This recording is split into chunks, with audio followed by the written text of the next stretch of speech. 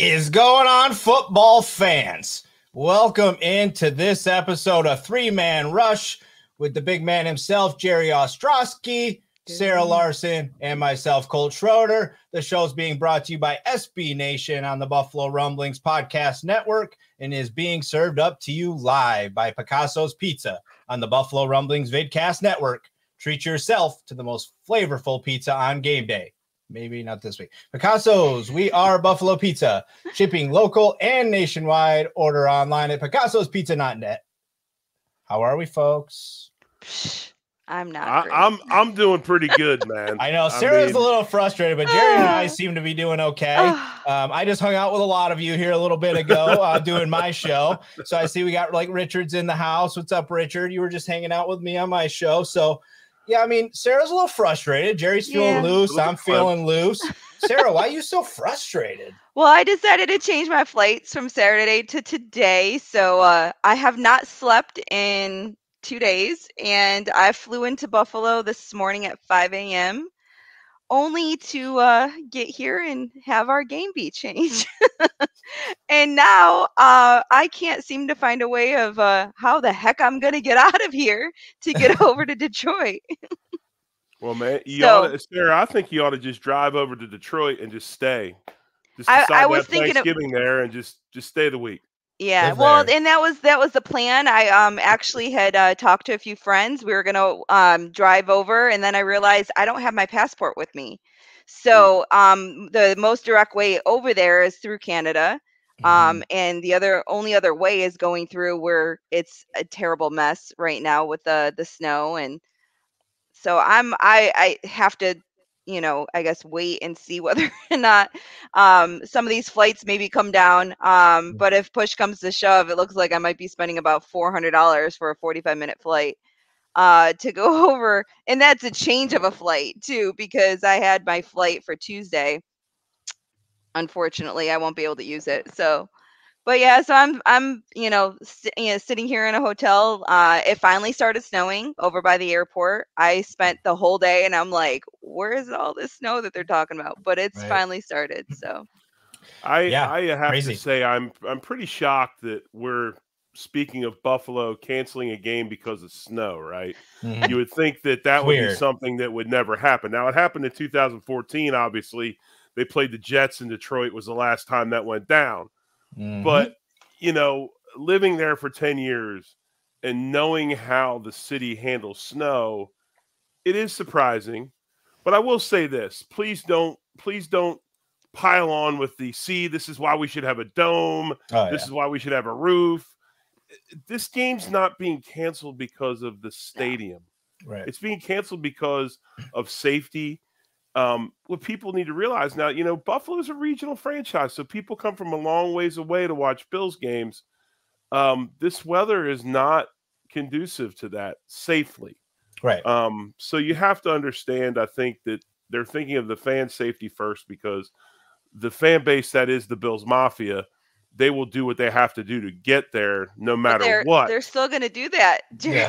Somebody's going to show up. They're going to do that to go to make that drive to Detroit. And some of them are going to make that the longer haul because they don't want to go through the Canada, or they can't because they don't have a passport.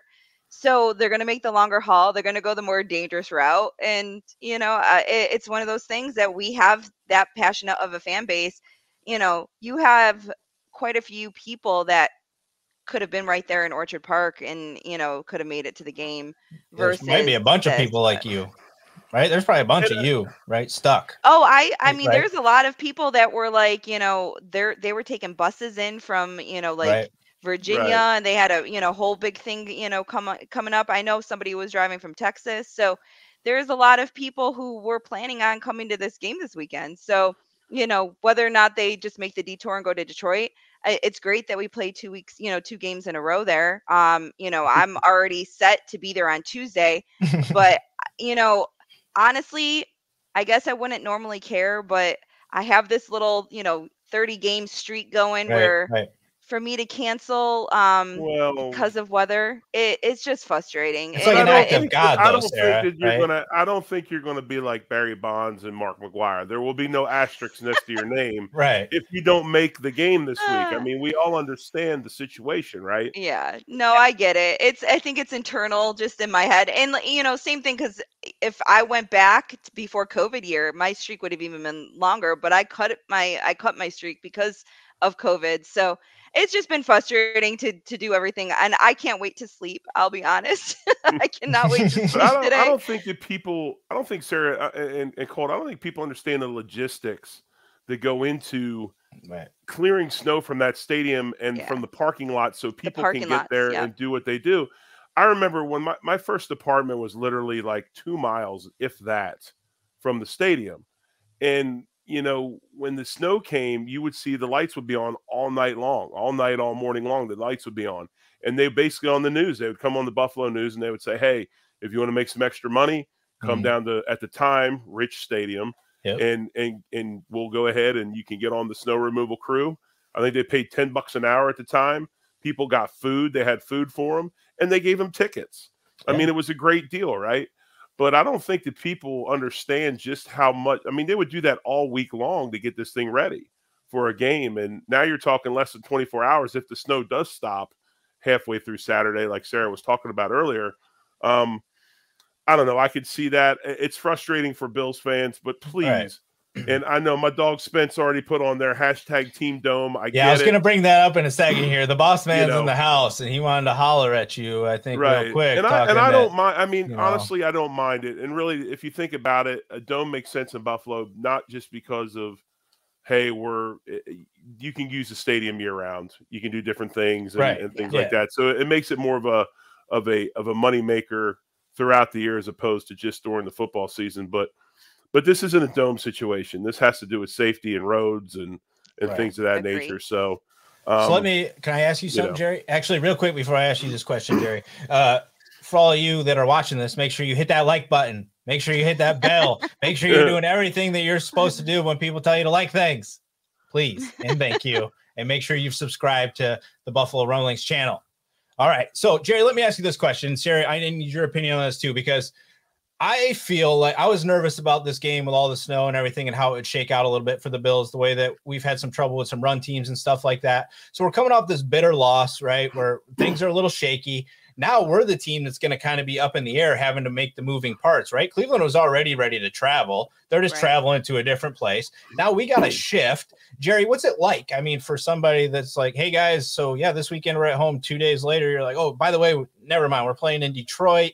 Is this team ready for this? Like, where are you guys at coming out of that loss? I think that they're fine. I think the week of practice has been the biggest issue, not the snow. I mean, we're talking about a team that not only has injury issues, now we have an illness issue, and they haven't had a full team to be able to practice yet. Looking at the injury report earlier today, there's still quite a few people on there with illness. But, these guys are professionals. I don't think it's that big of a deal. Flying to Detroit won't be that big of a deal. They're playing inside, so they're not going to have to worry about packing bags differently or pulling all the stuff out differently. They're probably going to fly later now, knowing they don't have to play outside and, at Hallmark. So they'll be fine. I don't think it's that big of a deal. They've been preparing all week. My biggest issue is, are people going to be hydrated? Are they going to feel good? Are they going to be able to play 4 quarters of football? That would be, to me, the bigger issue than we got to hop on a plane now and go to Detroit. And to be honest with you, it helps the Bills because they go to Detroit a week before they play in Detroit. They'll understand the stadium. They'll understand the nuances of it. And, they'll be acclimated to that as well. So I just want to make sure our team is healthy. That's my biggest issue. Well, and we're 1-0 as a home team there, so. There is that. Exactly. And Brandon Beane also said today that they were going to stay on the visitor side. So they were going to be the visitor, on the visitor sideline this week in the visitor locker room to get acclimated and everything. So they might bring in store, some of their stuff there too for the Thanksgiving game. But I think that it's in essence, it's good for the Bills because Josh plays very well in the dome, in a dome situation. So I think that would I rather see Josh playing in a dome? Yes, versus, whatever this weather would have been. I know Colt, you and I talked a little bit about the running game, and you were a little worried that it was going to turn into a Chubb massacre against us. But I think it was kind of going to go both ways, depending on who's healthy, who's not. I think that if we had Edmonds and Milano in, I don't think they're going to run over us as much as people worry about. I think that was kind of evident last week when Edmonds went out. But then this, going the opposite way, Cleveland can't stop the run either. I mean, they let Miami run all over them. And Miami averages, I think, 90 yards per game on the ground, and they had almost 200. So, it goes to show that, and that's 2 weeks in a row. They haven't been able to, 2 or 3 weeks in a row, they haven't been able to stop the run. So I kind of felt like it was going to play to both of our strengths, or well, I shouldn't say both of our strengths, because it's definitely not our strength, but it was going to, yeah, it's Josh's strength. Right. And I joked the other day, I was like, Josh is going to have, 80 yards on the ground. But, now he'll have, 350 in the air. So, right. This is an interesting, if this is factual, this is good. Last dome loss was in Arizona. So that on the Hail Mary, right? Yeah. So that's a good pull there, Jessica. Thanks. My biggest thing with this game is I listen to a lot of podcasts. I watch a lot of podcasts over the week. I watched, obviously watch Off Tackle with Fina. I watch the Overreaction show, the Hump Day show. I watch Colt, your stuff. I watch a lot of stuff on the Rumblings Network, and I hear a lot of things. Okay, we can't stop the run. We have no slot receiver. Dorsey can't call the right plays. The list goes on and on and on and on. Right? I'm still trying. I'm still waiting. I'm still sitting here waiting. Can we please talk about the elephant in the room, which is the guy that everybody's scared to talk poorly about, turning the football over all the time? Oh, not me. The biggest run defense you can have is a team that's ahead by 3 scores because the other team has to pass the ball. Tim Graham, formerly of the Buffalo News, is now at the Athletic, wrote a great piece about it. I mean, Josh is doing stuff unprecedented, turning the football over that he hasn't even done when he was a rookie. Yeah. And I don't know what it is. I mean, is he uncomfortable with the play calls? I don't think so. I mean, I really don't see that big of a difference in what we're doing now as to what we were doing before. I actually think Dorsey's opened it up a little bit.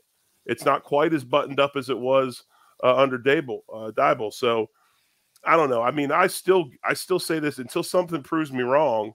If the quarterback protects the football, we win all these games. I look at that. I mean, look at the Philadelphia Eagles. Everybody now all of a sudden saying the Eagles aren't the team that everybody thought they were. They're not that great of a team. They did something this week on Thursday night that they haven't done all year. Before Thursday night, they turned it over 3 times total the entire season. Thursday night, they turned it over 3 times in one game, and they lost. Josh Allen, last 3 games in the red zone, 4 interceptions, previous 67, 2. Yep. Right. I mean, it's, look at Tom Brady. As much as we like to talk gas about Tom, the other day in the Tampa Bay game, he threw an interception. It was his first interception in 474 throws. Right. He was 3 throws away from setting a record. Yeah. You have to protect the football in the NFL. You cannot give the other team more possessions. So I've been on the I don't want to say hate train, but I have been calling it as it is with Allen. I love Josh. He's my quarterback. He will, but he can do wrong, and he has been doing wrong, right? And he needs to fix that, and I think he will fix it. But someone posted a great stat the other day, and I wish I would have sent it to Colt so he could share it. But last year, Mahomes went through the same thing for the first 6-7 games of the season. He had 9 or 10 interceptions to kind of start the season. And it's the same. It was same touchdowns to interceptions as what Josh is doing. And last year, everyone's like, oh, he's, Mahomes is still the man. He's still MVP. And now this year with Josh, oh, he's hit his ceiling and he's, regressing, and, he's not as good as everyone thought he was. And the fame and the, Super Bowl, hype has gotten to him. Let's let him, get his bearings in a couple more games. And if a couple more games happens and he's still doing this, then, our season's going to be over before, we can complain about this further. So, well, he gets two of the worst defenses in the league the next 2 weeks, right? So if it falters during that period, it might be time for serious concern. Yep. But, we'll see. How do you guys feel about, I want to ask you guys this, because this is an interesting point here. Josh is dealing with the fame, feels he needs to go out and be impressive at all times. How do you guys feel about that? Because for me personally, I feel like, I don't know if you guys saw the Colin Cowherd thing, but I felt like he hit the kind of nail on the head where he said that the offense kind of feels a little bit like home run or strikeout at this point. It feels like we got to have the big play. If we don't get the big play, it's like nothing happens. Mm-hmm. So is it what he's dealing with outside of this and he's trying to be more, or is it something different than that, Jerry? Do you think it's just something game plan, general, what do you think? I think sometimes the young players, when they start to really feel comfortable with what they're doing, they tend to take chances, maybe chances they shouldn't take. I think you go through these growth spurts. You're a rookie and you're drinking from a fire hose, right? You're sitting there trying to take all this in, and you're struggling a little bit. You make a flashy play here and there, but then all of a sudden, as you start getting out of that rookie year in your second and third year, you start really grasping the offense. You start doing a lot of things well. You make the big play, and now all of a sudden you think you got it. And then you tend to maybe gravitate away from your fundamentals a little bit. And maybe it has to do with, with Dorsey being a new OC. Maybe he speaks in meetings differently than Dybul did. I mean, there are things like that, and it's taken Josh a little bit of time to catch up to it. Josh just needs to continue to take what's there. Right. There are times for the big play. The throw in the end zone that was picked in overtime was, people, some say it's a good read. I thought it was a bad read. I thought it was a bad throw. You had a dump off to a running back that was there that you could have picked up yardage and gone. Now, hindsight's 2020. If the officials did their job, we never would have been in that situation anyway, because Gabe Davis's catch wasn't a catch. But still, you guys are too good. I mean, there's times to make big plays and you can do those throws, but there's a lot of times where you have to just be patient. And maybe he's lost a little bit of his patience, whether it's because the voice in the room is different. I don't know, but I'm with you. I mean, I think Josh Allen's a tremendous quarterback, but he'll be the first to tell you, even he is up for some criticism. It's okay. Yeah. He'll be fine. He's a big boy. I think patience is actually a good word for it. I think that in the beginning of the year, and I've said this over the last couple of weeks, in the beginning of the year, for the first few games, we were doing a lot of those, short yardage passes. We were, getting in the flow. We had a lot, a couple of screens here. It was very methodical down the field type of drives. And I feel like lately we put ourselves in predicaments that if we're not hitting, Gabe Davis for a 98-yard touchdown, then we're not succeeding. And that's kind of where we've gotten over the last few games, is where we always have to hit that home run. And I think that he gets in his head a little bit. I almost think that a lot of it has to do with, it's why they went out and got Hines. And you talked about it a second ago. They like to dump that ball off. They like the short passes. A lot of times in some of these offenses, the little swing pass is actually a run. I mean, they're looking at some of these dump off passes and characterizing them as runs. Maybe that's why they got Hines. Maybe they don't have that back that they want to do that with. So they got him, and they're trying to get him sped up so they can get him, familiar and comfortable with the offense.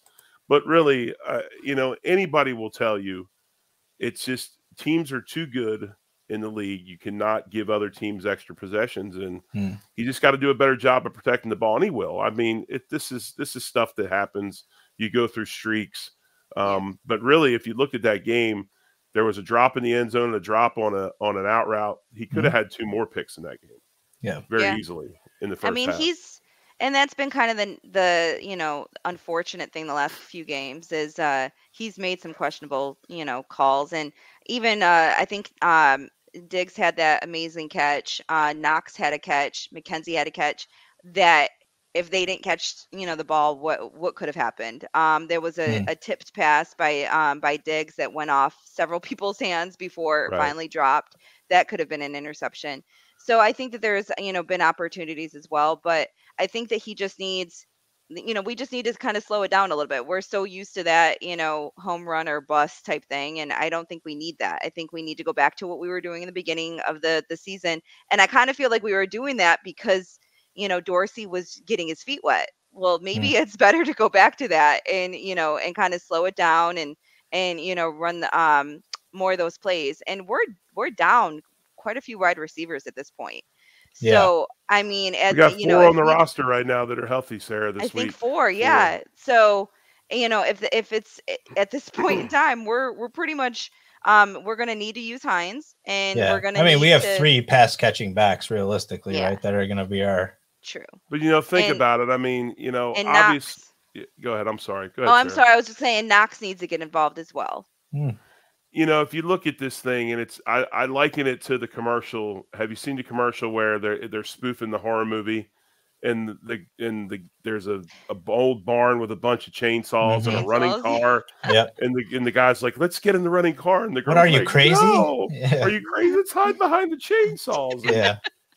That's the way I see this. I mean, and granted, I get it. We're supposed to. With nothing to talk about, you don't have video pods and radio shows and things like that. But to me, it's just blatantly in front of us and obvious. I mean, jump in the running car. If they just clean up a few of their mistakes, they're going to be fine. They're going to be more than okay. And I think they'll be fine this week. I think. So where are you guys at for this one? Richard says the Browns aren't the Vikings offensively, right? I think they're definitely a different style of play for one, right? Their quarterback is not going to sling it all over the place. They have very good running backs. Not that Delvin Cook's not a very good running back, but that was Delvin Cook plus some wide receivers that can make things happen. This team doesn't necessarily have that. So where are we? Are we going to be victorious in Detroit this week? Are we feeling we're going to be getting a confident win? Is this going to be a close win? Like, what do you guys think? And Cole, I'm sorry. Let me add that we held them to 25 yards rushing through almost the end of the third quarter. Yeah, before the big run. Before the 81-yard run. So I feel like we can definitely. In last week, Miami held Hunt and Chubb to both very reasonable numbers. We can do it too. I know we can. I think I heard Spence talking about it on the Hump Day show, and I have to agree with what he said. Is the fact that we've got a lot of people that kind of, poo-poo on the idea of signing Edmonds to a long-term contract, right? Look what happened when he went out with the groin injury and what happened in the middle of the field running the football. Completely different. You don't find linebackers his size that run the way he does and tackle the way he does. Tackling is a huge part of the game. He puts his hands on you, you're going to the ground. And I know Milano's a big fan favorite. I like Milano a lot. Yeah. He's I think Milano is more of your cover linebacker. He does make some plays in the running game because he is a sideline guy. But the bread and butter of their run defense up the middle is Edmonds. Because remember, you don't have a ton of size on that D-line. They get Jordan Phillips back, which brought some size back to him. But Ed Oliver and those guys aren't massive individuals. And this is a problem across the league, guys. And it's kind of cyclical that comes through college football. With college football running a lot of spread, we don't have to have the 340-pound inside defensive tackles anymore. We got guys that need to be able to get upfield, beat the counter, beat the power play. And because of that, we're not getting D tackles that are really, really massive anymore. Look at the Eagles, what they did today. They signed 2 guys. One of them was Ndamukong Suh because they're having the same issue that the Bills are having. They're having trouble stopping the run. So this isn't just something that's happening in Buffalo. It's across the league. And I think the main thing with that is you're not seeing, the huge, like Jordan Davis from Georgia. He's in Philly, but he's hurt. He's not playing. And all of a sudden they can't stop the run. You don't see those guys very much anymore because of the way offenses are playing in college. And you're seeing it kind of fall into the pro game because you don't have the massive inside guys as you used to.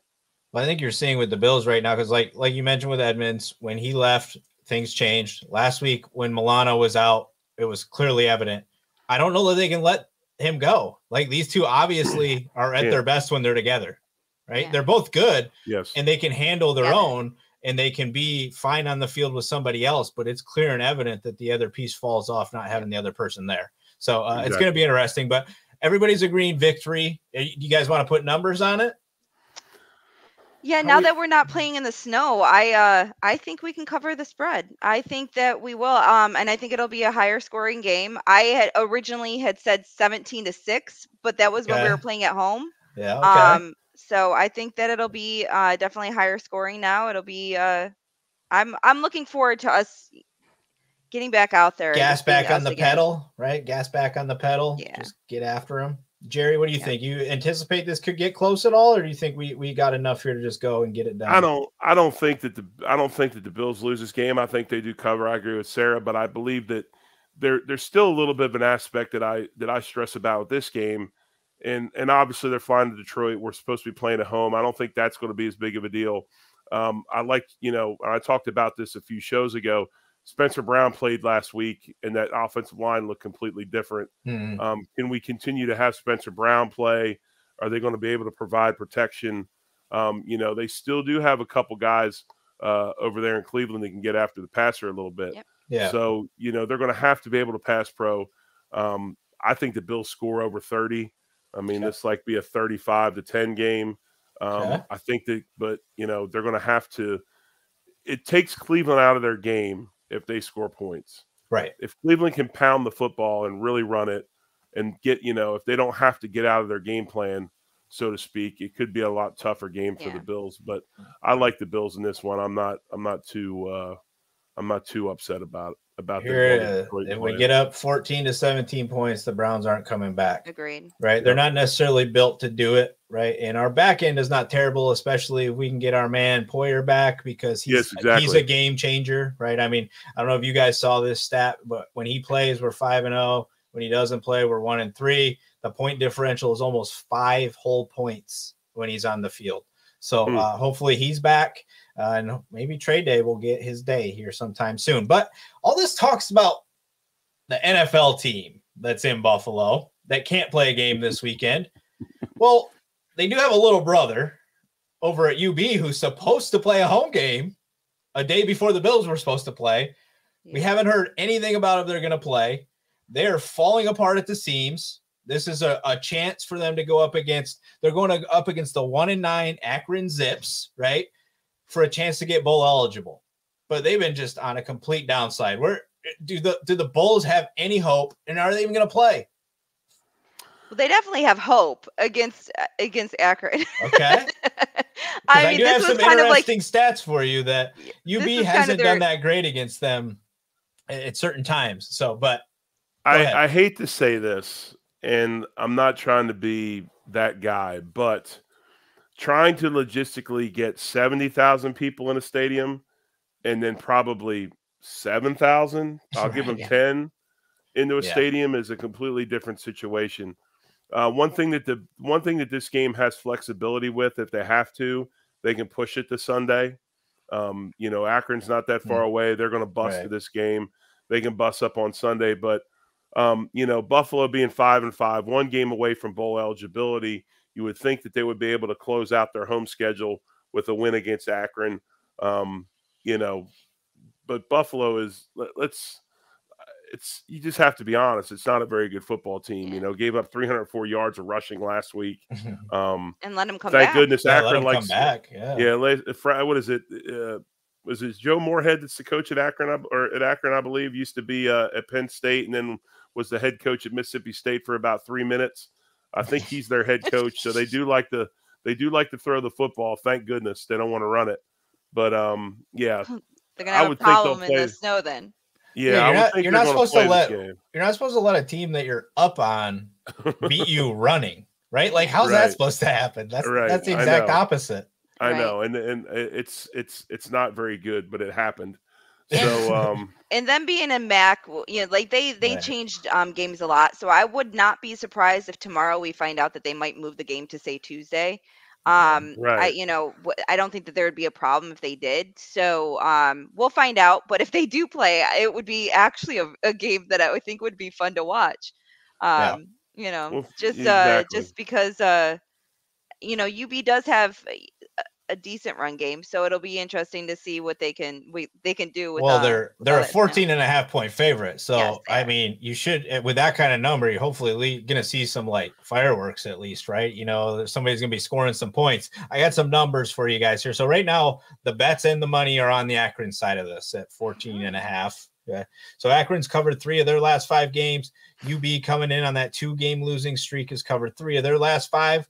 But here's the kicker. UB has won 4 of the last 5 meetings between these two teams, and they've covered all 5. So exactly. Akron's lost their last 9 games. They won their first game of the season, lost 9 since. Yeah. I look for Buffalo to win this game. I don't know if they cover. That's a big number. I'll be honest with you. I don't think anybody cares. Yeah, I don't think anybody cares if they cover. They just need 1 win to get the bowl eligibility. And if you can get the bowl eligibility and you're at UB, that's a big deal. Right. That's a huge deal for them. Huge boost for their program. So hopefully they get it done this weekend at home, whenever they decide to play. Right. And, it just sucks because 2 weeks ago we were talking about, they were going against they were top of the division. Right. Yeah. Right. And, they got some decent players. I mean, the quarterback, Cole Snyder's not bad. Justin Marshall, the wide receiver's good. Defensively, maybe why everybody runs the ball is because Marcus Farquhar has 5 interceptions. They don't want to throw the ball against him, but but seriously, I mean, you went from controlling your own destiny and having a chance to possibly do some things to now you're scrambling to become bowl eligible in 2 games. I think they do it this weekend. I hope they do it this weekend. And for all you Bills fans out there that aren't going to go to Detroit, Sarah, if you don't go to Detroit, you need to go over and see the Bulls. We'll figure it out. Get your tailgates up over there. Goes Bills Mafia. Go to Buffalo. UB, support the Bulls, and let's get them bowl eligible. Let's hit on another team that was a Cinderella story on the verge of ultimate success. But wait, it's like you now have to poke them with a stick to see if they're alive. What's going on with all these New York teams? Right? What's happening with the Qs? They're a 10-point underdog going up against Wake Forest. They're both 6-4. Wake's come in with 3 in a row. Qs have dropped 4 in a row. I mean, what's going to happen here? Like, this team is just like, they're not doing anything. They got crushed. I mean, we mentioned last week Florida State had been putting up a ton of points against their opponents, and they went ahead and just did it again, right? 38-3. I warned you guys. I said FSU was going to, if they couldn't not establish themselves, that the FSU was going to destroy them, and I did not feel good saying that at all, but they did. And unfortunately they have not looked right over the last 3 weeks. Ever since they let Clemson come back, they just have not looked like they started the season. And Wake Forest is a very good team. They took Clemson to overtime. They lost, I think, only by 1 point to their, for their previous or 2 points to their, for their previous loss, which was against UNC last week. So Wake Forest is a very good team. So I have a feeling Syracuse is going to have some trouble again, especially on the road. It's a team. These two teams play each other pretty tough. Last year, Wake Forest won 40-37. One thing about Syracuse is this: they still know how to play defense. Their defense plays pretty well. It's so to me, it seems blatantly obvious. When Garrett Schroeder went out and he started having issues offensively, they just bottomed out. It's a team that, it just shows how important quarterbacks are in college football nowadays with the different schemes and all the spread stuff they do. It's like they lost their running game though too. I can't even think of his name, but he's amazing. I literally can't think of his name all of a sudden. Right. Syracuse running back. Exactly. When you have a quarterback can't throw the ball, you just stack the box and say, okay, quarterback, throw the ball. And especially with so many RPOs going on nowadays, defenses know this. They know how to play to force the plays that they want. And, I'm sure they've taken that run away and have gone ahead and made Syracuse pass the ball, excuse me. But, the Qs coming in, they are bowl eligible, just like Wake Forest, both 6-4. Syracuse coming in, loses their last 4, Wake their last 3. Mm-hmm. Anything can happen in this game. Like I said, I think these two teams play each other tough. I'm going to go with the home team. They're playing at Wake. I think Wake Forest is a decent team.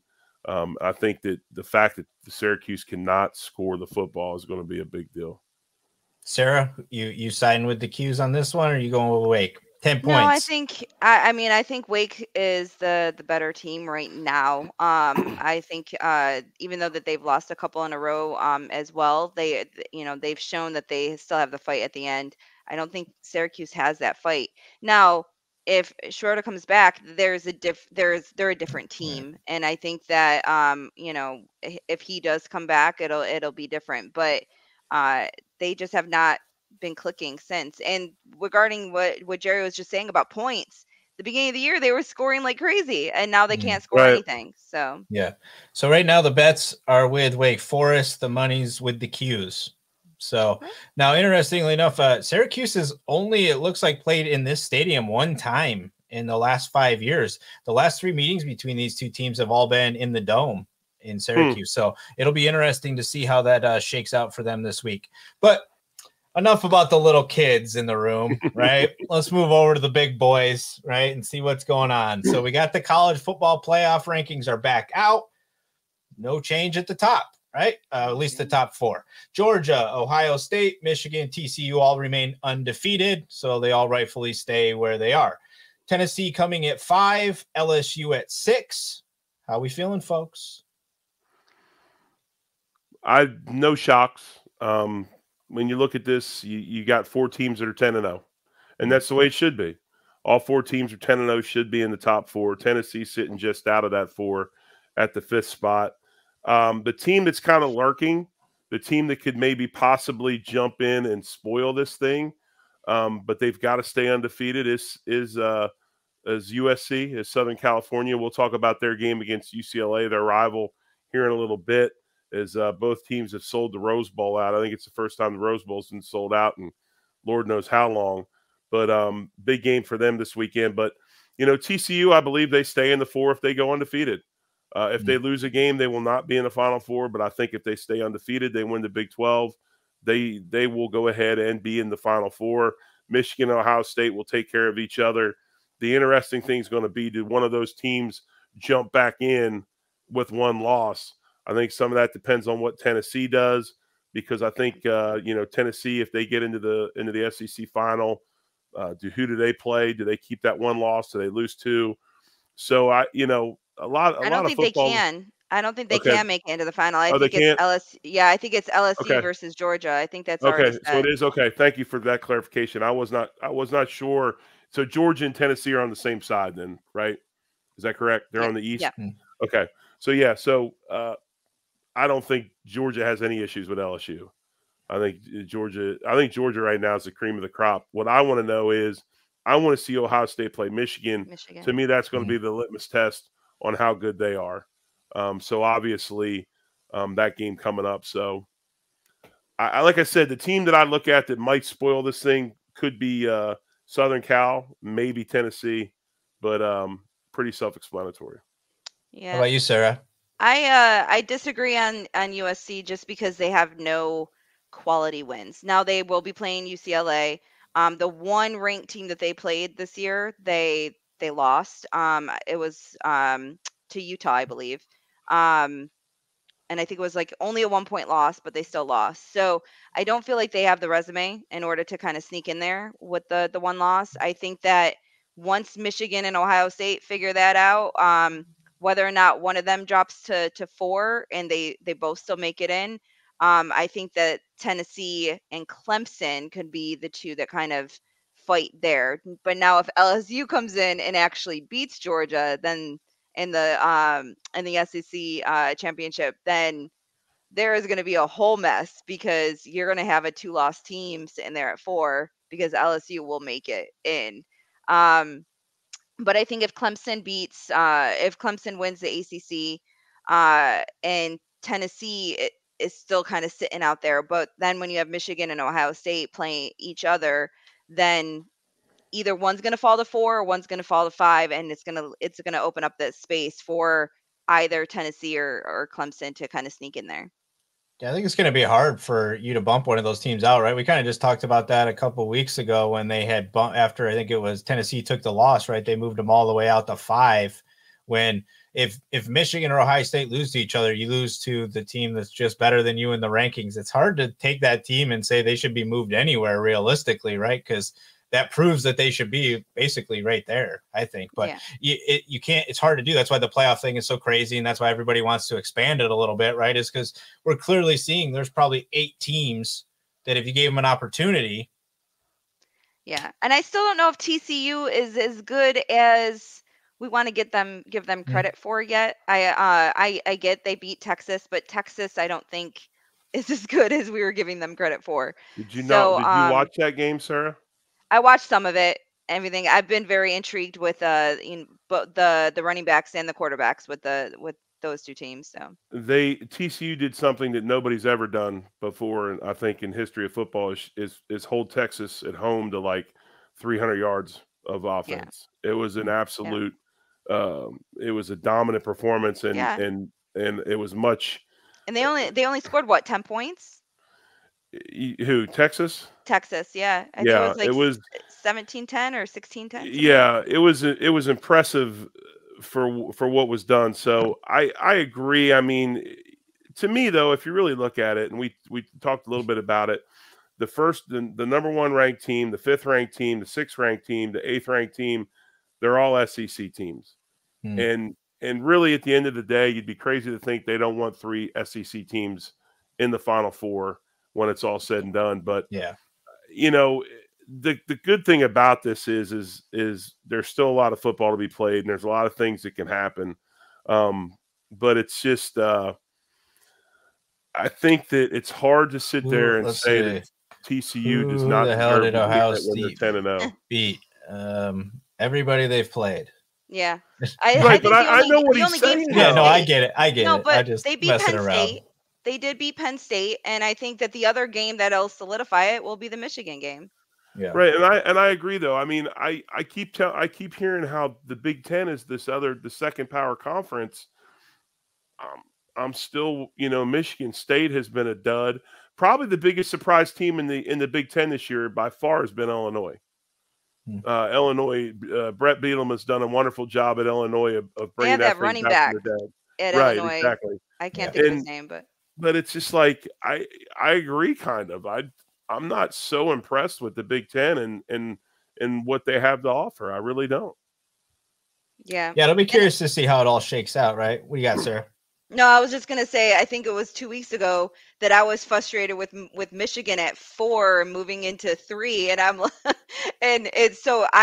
the same page. I think that if they weren't undefeated, we wouldn't be talking about it, but they are. So you're the kind of the way we're set set up with the playoffs is they're going to be put in the top 4. But I don't think that they have too many of those quality wins because again, Michigan State is nowhere this year, and so their conference is not the same top to bottom as the SEC is, right? I mean, it's hard to compare that. It'll definitely be interesting, and I think it was put out there today on Twitter. What 2 teams do you want to see play? Well, at this point in time, those are 2 teams that I want to see play is Michigan and Ohio State, because I want to see, how they go against each other at this point in time. Yeah. So let's get into a couple top 25 games. What do you guys think?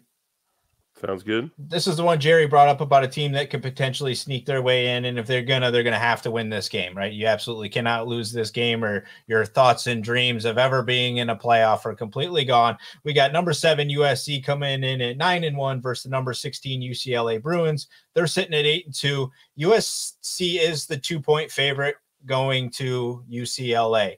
Where are you guys at on this game here? Go ahead, Sarah. I wrote down 41-38 USC is my prediction. I think they just cover the spread. I think that it's at UCLA. I think it'll be a very high scoring game between the 2 of them, and I think it'll be close, but just because it's kind of the in-state rivalry and everything. But USC has more to play for at this point. If they win, then they go into their conference championship, and they're probably still thinking in their head that they might have a chance with the playoffs. So yeah, I still think that USC pulls it off. You look at this game, USC -1.5. USC starts the season 9-1. I think this is only the second time that USC has started 9-1. Last time was under John Robinson, excuse me. But Lincoln Riley, who's referred to in the state of Oklahoma as Tebow, and I will allow you guys to go look that up. I will not say what Tebow means. You will have to go look that up. But, Lincoln obviously has taken every piece of offensive star power out of Oklahoma, out of Norman, and brought them out to Los Angeles. But Caleb Williams is a phenomenal quarterback. 31 touchdowns this year. He's throwing for, they got 316 passing yards per game. Their offense, I believe, is ranked 7th overall.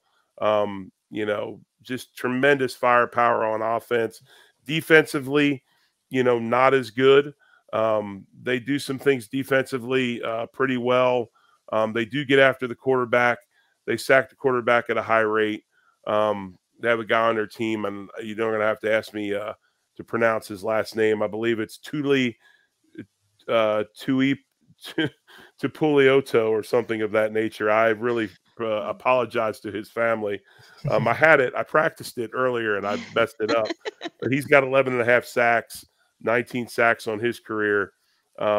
He's just behind a guy named Kenichi Aduzi, who's had 16.5. I think he's in the league. Yep. So they do some things defensively. They're not quite as good, but ranked. I think they're ranked pretty low in defense, but offensively, they're going to get it done. Obviously, UCLA's got Dorian Thompson-Robinson. It's funny because they do things differently.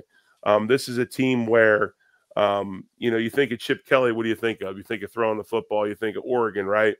Well, they want to run the football. And, Robinson runs the football really well. They got Zach Charbonnet that runs it very well too. All-purpose yards, 176 yards a game, all-purpose. He's rushed for at least one touchdown in the past 10 games. He's just a 100-yard runner in the last 8. Just a tremendous weapon out of the backfield. So they do it running the ball. USC does it throwing the ball. I agree with Sara 100%. This is a set like 42-38 type game. They cover, but just cover. But I think it'll be a barn burner. And it's really cool to see the Rose Bowl sold out. One of the iconic stadiums in our country, probably in the world. And there's not many people in it when UCLA is playing home games, but with USC in town, it'll be sold out. Yeah, so the Sharps agree with you folks that USC is the team to play, but the bets and the money are with UCLA at the moment here. So a couple facts: UCS has won 4 of their last 5, and they've covered 3 of those games. UCLA is coming in; they've won 3 out of their last 5. They've covered 3, and USC has won 3 out of the last 5 meetings between these two teams. So have what you have. I also agree that I would tend to go with USC in this game. I think I agree with Sara in the fact that this is more must-win type of territory for them, and hopefully that'll get them where they need to go. So we got another one here that's interesting because we're staying with the Pac-12 is really heating up here, right? They're really bunching themselves up. So we got number 10 Utah at 8-2, and they're going up against number 12 Oregon, who's also 8-2, and they got Utah as the -2 here as the favorite going on the road. Where are you folks at? Yeah, I think it's kind of interesting. I think there's 6 teams in the top 25 for Pac-12, which is great, but they probably won't have anybody land in the playoffs. That's again another argument for why we should be expanding it. But I actually have another high-scoring game. I think Oregon though is going to bounce back after their loss to UW last week. Yeah. I was very proud of my Huskies for doing that. I did not have the confidence in them to do it, but they did win. And I wrote down 45-42. So again, that game was 37-34, right? That one last week. So yeah, they hover right there. So 45-42 Oregon. Again, just kind of clearing the actually no, because Utah's the favorite. So I have Oregon pulling it off by 3. I like it. Oregon, second-ranked offense in the country, huge firepower, and very, very poor on defense. Utah, I mean, the thing that's intriguing about this game, you have 2 teams that are led once again by transfer quarterbacks. Okay, Bo Nix, the son of Patrick Nix, Started out at Auburn. He's now at Oregon, a guy that was kind of, not a fan favorite at Auburn. He started but was not loved. Was ridiculed quite a bit. Leaves town, goes to Oregon, and all he's done is lead or is tied for the lead in the FBS in touchdowns with 39 total touchdowns, including 14 of those touchdowns rushing, which leads the Pac-10 and all of FBS quarterbacks. Tremendous amounts of output by him. Then you look at Utah, who's led by Cameron Rising, and again another Oklahoma transfer, another quarterback that actually came in with Lincoln Riley, and then he left and went to Utah. That was the second quarterback in a row from Oklahoma that went to Utah. 51 career total touchdowns. Just another guy that can throw it. He's thrown for 4,763 yards. Big time firepower there. The thing that I like about Utah is I like Utah that they tend to play physical football. They tend to get after it. And I think this is a game. I too like Oregon, but I would not be shocked if this was an upset. I like Utah. I like what they do. Well, it wouldn't be an upset because they're the Utah's 2-point right. favorite. It wouldn't be an upset. You're right. It wouldn't be an upset. It's true. You're very true. You're looking at Utah's 10th rank, which is surprising because isn't it at Oregon? Yeah. Yes. Yeah. Wow. Yeah, So I got some right. numbers for you guys here. But actually, Colt, before you do that, can you throw up the last comment? That's the one you want up? I saw it and I was like, okay.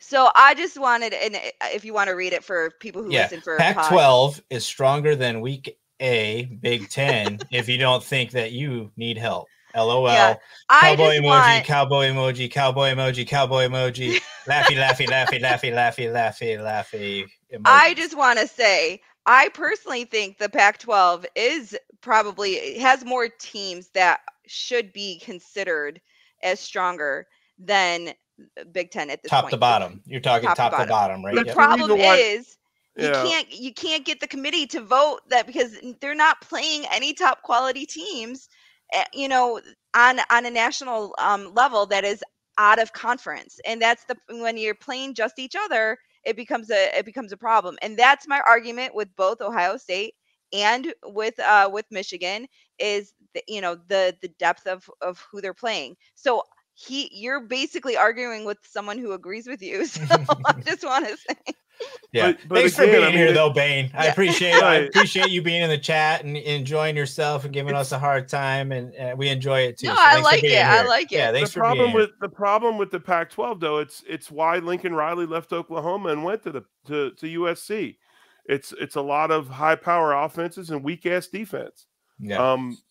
Historically, USC's been the team that's played the best defense out of anybody, and right now they're ranked 87th in the country. Like we said, they can get after the quarterback a little bit, but still 97 in the country is terrible.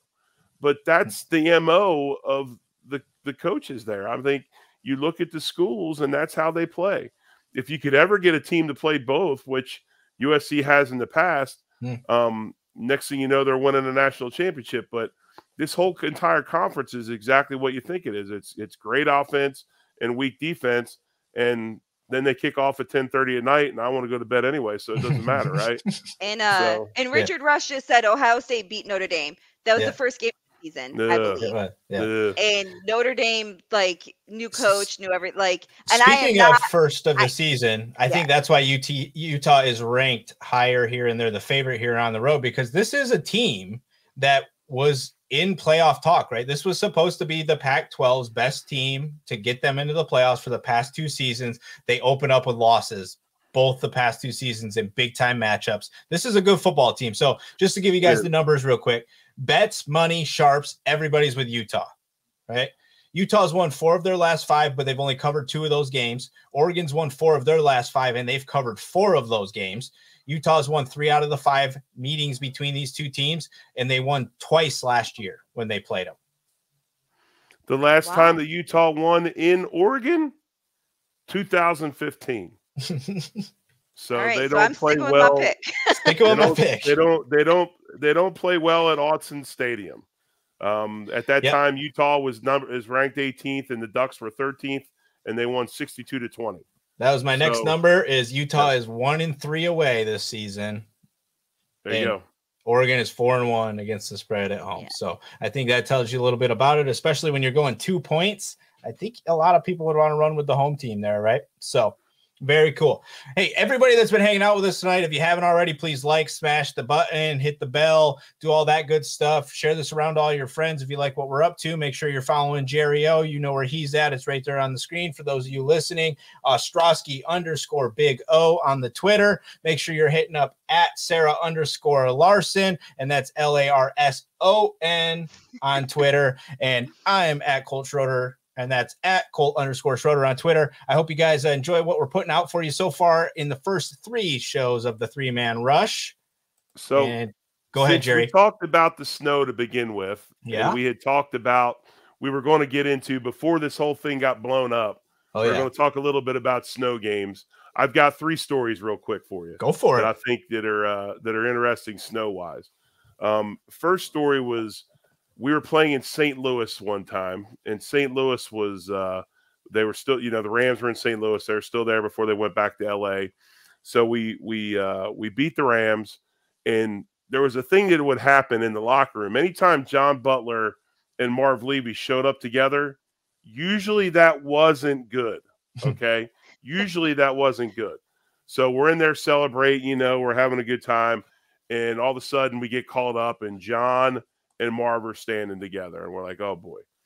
And so they proceed to tell us, they're like, look, Buffalo Airport is shut down. We can't fly home. And we're like, well, hell yeah. We're in St. Louis. We just won. This is getting ready to be good. We're going to stay in St. Louis, right? So everybody's fired up, and they're like, so here's our plan. We're going to fly to Niagara International Airport. I'm like, where's Niagara? I'm like, Niagara Falls. They're like, yes, we're going to fly to Niagara Falls and spend the night. And I'm going, isn't that like 20 miles away, 25 miles away? But this kind of an illustration, I talked about this stuff on local radio today, the illustration of lake effect snow and how crazy it is. Yep. And Sarah, you made that comment to start with, and I was going to eventually get to it. Orchard Park's 25 miles away from downtown, right? Downtown might get 72 inches. Orchard Park might get 3. Right. I mean, it's lake effect so crazy. So we end up spending the night in Niagara Falls and then bust in the next day. And all the stadium workers were out there shovel. They had already cleaned paths to our trucks. And I just remember having a Dodge at the time, and the snow was up to the bottom of my mirror. So that's the first story. Second story, we're at practice one day. We come in from practice. They call us into the meeting room. Same thing. Marv and John are up there. And they go, okay, here's the deal. If you live north of the stadium, you can't go home. If you live south of the stadium, you can go home. And I'm like, what the hell do you mean you can't go home? They had obviously, the lake effect snow hit the north side, shut everything down. Police were like, if you're on the road, we will pull you over, commandeer your vehicle, and drop you off at the nearest place so somebody can whatever. Crazy. Right. So we actually went and hung out. You could either stay at the stadium on cots, and they were going to buy pizza, or you could find a place to go. And Alex Van Pelt was nice enough to take some of us in, and then we snuck home the back way about 10, 11 o'clock at night on back roads to get home. And then and then the third was the only other time that snow had affected a game with us was we played Denver one year, and Denver actually did not fly into Buffalo until the morning of the game. I think they got into Buffalo about 10 o'clock because the Denver had a blizzard. And they actually went, and I believe it was Jason Elam was the kicker. One of the people in the neighborhood took their snowmobile, got him at his house, and snowmobiled to the nearest road, and somebody swung by and picked them up and got them to where the airport was so they could fly out. So those are my 3 snow stories. But lake effect snow is no joke, man. People don't get it. They don't understand it. I had diagrams drawn up today for friends. And I don't know if you could see out my window. Yeah. There was no snow there literally an hour and a half ago. And now it is like probably, 8 inches at least. And when the thunder snow comes, that's even going to be crazier, right? Yeah, that was in Colden and Boston area already earlier, because Tyler Dune was talking about that. And that's right, we're in the area that he's around, and that he was saying that was hitting earlier before we even got into this. So it's the Sharknado is coming, or it's going to be the Snownado. This one is, and bring up all this crazy stuff out of Lake Erie or something. I'm glad I made it to the store when I landed. The first thing I did was because I had left my rental car at the airport from the game last weekend. And so I got my rental car, went right to the store, grabbed some stuff because I knew that there was a potential I would not be getting out for the next day or two. Yeah. And good plan. now my rental's a little Prius, so I will not be going anywhere. Geez. I will be lucky if I can figure out how to return the Prius after I dig it out, because I'm sure it's already probably buried. Yeah, you can be like, it's in a parking lot over there. Yeah. No, you got some friendlies up there, right? That'll come get you out of the hotel. You're not gonna be locked up in there, right? Yeah. No, I have. I've had a couple people already reach out, and they said that they would bring me to their house if I don't want to sit here in the hotel and stuff. So we'll see how it goes. I got my Netflix downloads and everything else, and it might actually be kind of fun to just relax and not have to worry about anything. Sometimes chilling ain't half bad, right? Just relaxing. So. She's chilling, all right. She's chilling. Yeah, she's chilling big time. I have the heat on in the room and a hoodie. It's cold. I love it. Well, Sarah, stay safe up there. We hope that you figure out a way to get there. Jerry, sir, enjoy watching your Tulsa boy this weekend in their big showdown again this week. We're actually tomorrow night. And tomorrow, right? Friday. 38 degrees if it's that. So we got cold down here too. I like it. Bringing the snow to Oklahoma. Let's do it. Very cool. And of course, we love our Buffalo Bills. Hopefully they'll pull out a victory this week in the Detroit Ford Field, our second home, where we dominate 1-0, baby. It's only fitting. hey, just remember, who was from Detroit? That's right. Ralph, baby. Ralph Wilson Sr. So it's only fitting we play in Detroit. It's where we get back on track, right? Let's get it back on track. Would rather be than right here, right now. That's it. It'll be that. Appreciate you guys listening in. Jerry, thank you, sir. Sarah, thank you very much. All you listening, we appreciate you. And of course, go Bills. Go Bills.